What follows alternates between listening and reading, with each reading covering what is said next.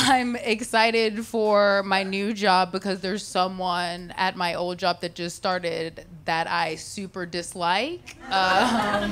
So I'm really excited. Has anyone else had someone new started a job and you dislike them so much immediately that you're like amped for how much you're gonna hate them? Like they introduce someone to the team and you like crack your knuckles like, oh my God, I can't wait to hate everything this person says. You're gonna suck. I can tell already. Oh my God.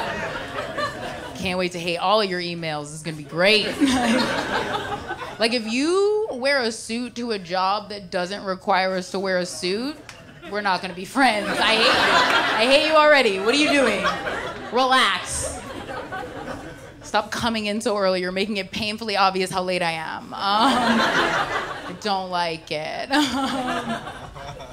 My new job is super cool, though. I did, like, minus missing my cat, it's pretty awesome being back in an office. I don't hate it. Like, it's fun getting to know new people. Excited to pretend to hear new secrets for the first time again.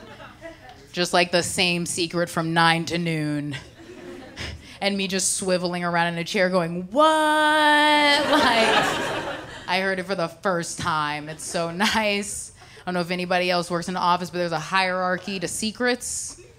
It's like your real work best friend tells you the secret first at like 9, like key information, and you both are like, this is amazing.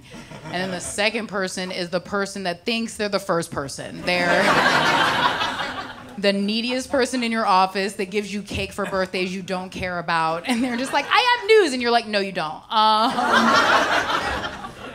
And then everyone after noon just needs to go to the bathroom more, like get it together. But yeah, but like I've noticed a lot of things being back in the office. Like we have 2 genderless bathrooms. So anybody can use whatever bathroom they want. And we have all silently and unanimously made one of them the shit bathroom. I love it. It's so freeing. It made me realize that's all we need now. Like, it doesn't matter. It's not men or women. It's just back hole. What are you doing with the back hole? That's all I really needed to know. Like, that should be the real divide. It should just be a regular-ass bathroom and the one that just says, give it a minute on the outside. Like, that's what I'm working towards. Oh my gosh, I'm so excited. No, it is fun being in an office. Being in an office made me, reminded me that sex work is real work.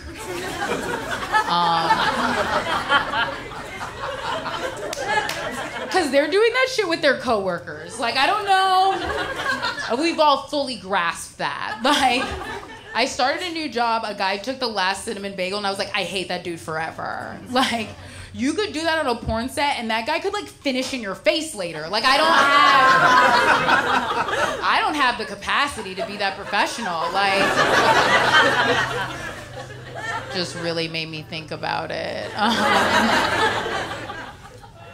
I got a new job to pay for my new apartment. It's pretty sick. I'm excited. I upgraded from a studio to a 1-bedroom. Yeah, basically because I needed a wall between me and where my cat shits. That was most of the motivation, if I'm being honest. Like, I don't know if anybody else has tried to get dick down while a cat's taking a live shit.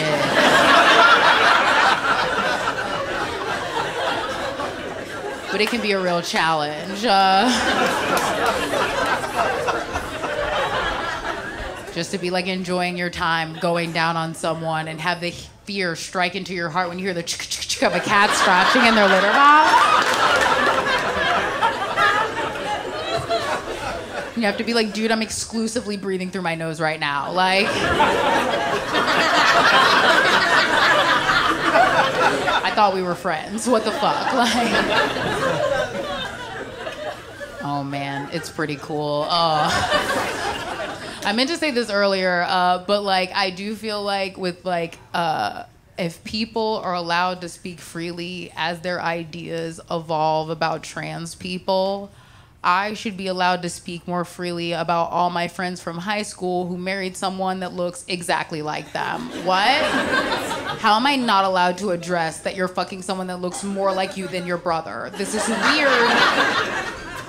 What familiar porn have you been watching? I don't like it. It's fraternal and freaky. I'm so sorry. What was I really talking about?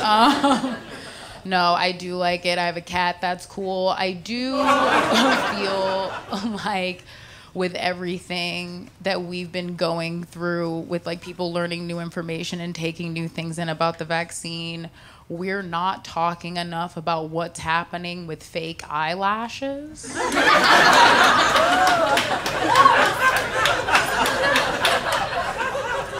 Wildly unregulated things happening in this industry. I don't know if anybody else knows. I don't know if you've all heard about magnetic eyelashes. Yes, everyone literally put mercury into your eyes. What are you doing? Please stop using this. There's no way this not going to be a class action in like 5 years. Like, don't. I'm for sure going to come home from a show and see a commercial that's like, if you use magnetic eyelashes between 2019 and 2020, like, don't.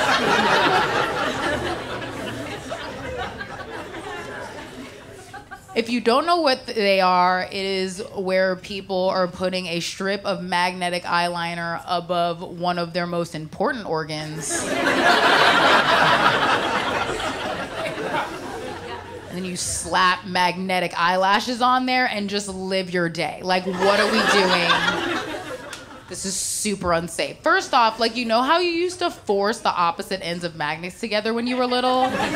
What if you get a little bit on your bottom lash and your eye just don't close for the rest of the night? Like, what are you guys doing?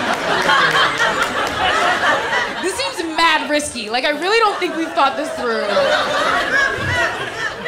I'm concerned for multiple of my friends that are Instagram influencers. Like, what is going on?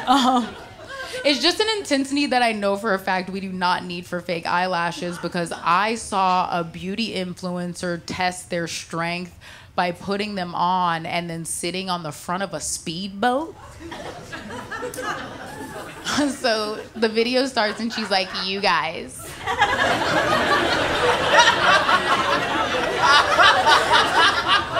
Wait till you see how insanely strong these lashes are. And then the boat starts, and she just lets it blow her eyeballs back at 50 mph. Like, that's the whole rest of the video. It's the dumbest thing I've ever seen anyone do on the internet. What are you doing? It's so unnecessary. Like, I know that that's not an intensity we need for fake eyelashes, because if you're wearing fake eyelashes to be on a boat, the boat shouldn't go that fast. Does that make sense to everyone? Like, I feel like this girl either doesn't understand that yachts are slow or she's overdressed for fishing. And either way, I'm super concerned about her decision making. Yeah, that was awesome. You guys are great. Have a good night.